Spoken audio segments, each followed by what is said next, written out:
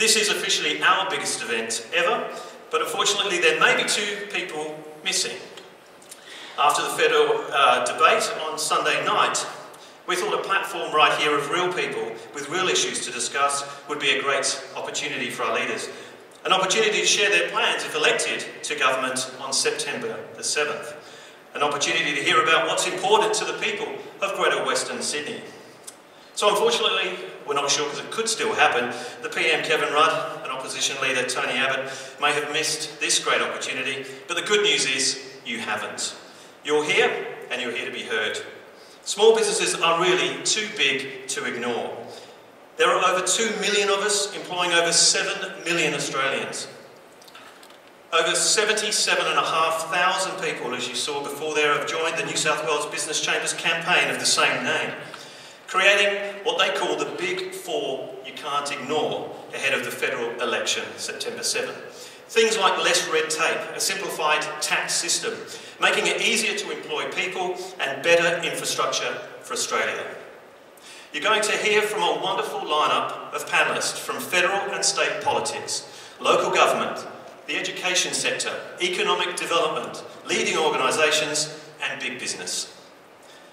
15 panellists will join us, all discussing 3 great topics that are important to all of us here today and answering questions direct from the community. So to officially open the 4th Annual Small Business Summit for Greater Western Sydney, please welcome the Parliamentary Secretary for Western Sydney and the Member for Hawkesbury, Mr. Ray Williams.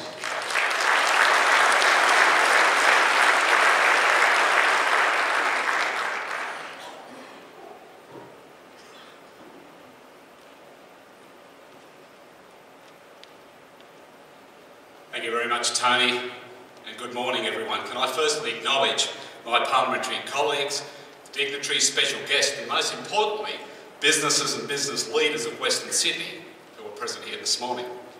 It gives me great pleasure to deliver this opening address on behalf of the Small Business Summit, which is responding directly to the future growth of this important region of Western Sydney. And ladies and gentlemen, could I ask you once again to put your hands together on behalf of the Hills Business Chamber for undertaking this important initiative.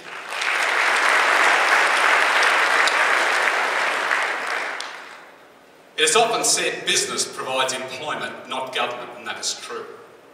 However, it is vital to the successful and sustainable growth of any region that a strong partnership exists between both. The stronger the partnership, the greater the opportunity. The greater the opportunity, the more benefits that flow to business, our people, the state, and ultimately our nation. With that said, it is paramount that government, any government, provides responsible economic management and lives within its means.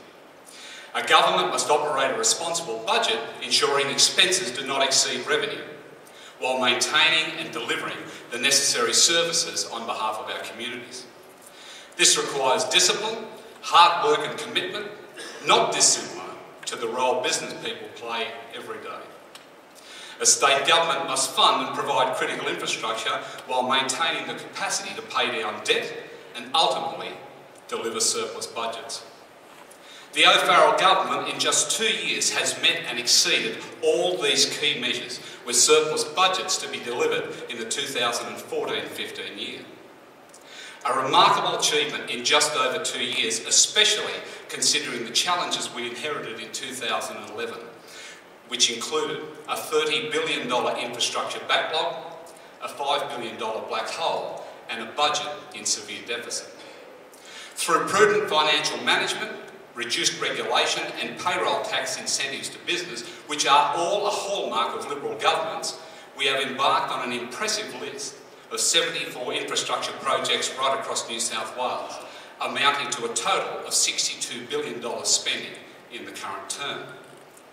Through this investment and the support to business, we have helped create 130,000 new jobs in this state in just 2 years, exceeding the combined employment figures of our neighbouring states of Queensland, Victoria and South Australia, with unemployment figures well below the national average. We have done this while maintaining a clear focus on one of the most important regions for future growth in New South Wales, Western Sydney. And our focus is particularly aimed at fulfilling our responsibilities as a dedicated partner working together with the private sector to deliver better outcomes for this region. Western Sydney is home to 2 million people and the workplace for another 1 million people, with an additional 1 million people expected to move here over the next quarter of a century. That's why we recently announced an additional 170,000 new home sites integrated with employment zones for this region over the next 25 years. But homes and employment will not sustain this region alone. An example of that statement can be seen right here in Northwest Business Park. Recognised as a world-class employment hub, this area is a victim of its own success every morning and afternoon through gridlock traffic. And that is where the supporting role of a responsible government partnership is so important. Just 500 metres from this very site, a hole is currently being dug where the first tunnel boring machine for the North West Rail Link will be lowered into the ground next year, providing rapid rail transport at 5-minute intervals for commuters peak hour, linking this growth area from Rouse Hill through Northwest Business Park to Castle Hill, Macquarie Park, North Sydney and the Sydney CBD. I had the greatest of pleasure in recently opening the Sydney Business Park in Western Sydney 3 weeks ago on behalf of our Premier.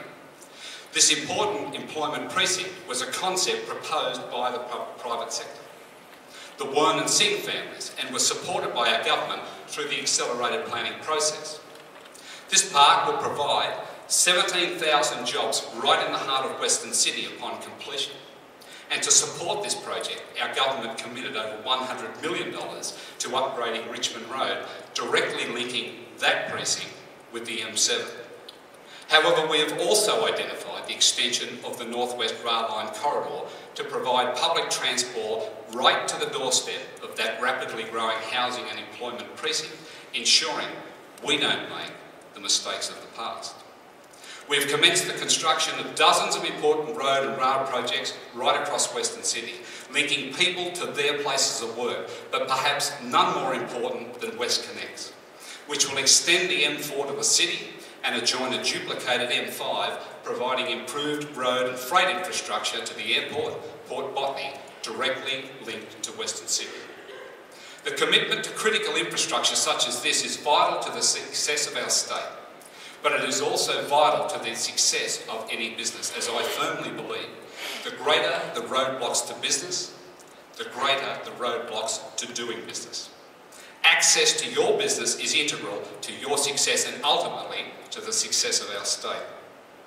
Our government is clearing the pathway for business not only through the provision of new roads and public transport, but also through reduced regulation and providing incentives to business that stimulate growth.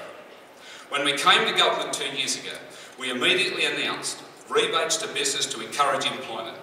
A month ago, we not only increased those incentives by 25%, but raised the payroll tax threshold, which now relieves over 1,300 businesses from paying payroll tax, improving their bottom line, providing them with the incentives for growth and increased employment. The more we do as a government to create jobs, the more we are securing the future for both Western Sydney businesses and New South Wales families. It's a successful formula and one that is achieving impressive results, and we will proudly continue to invest in these important initiatives in the future. That is the role of responsible government, working hand in hand with business in partnership to deliver the sustainable future growth for this ever-expanding region of Western Sydney, which is fundamental to the overall success of New South Wales.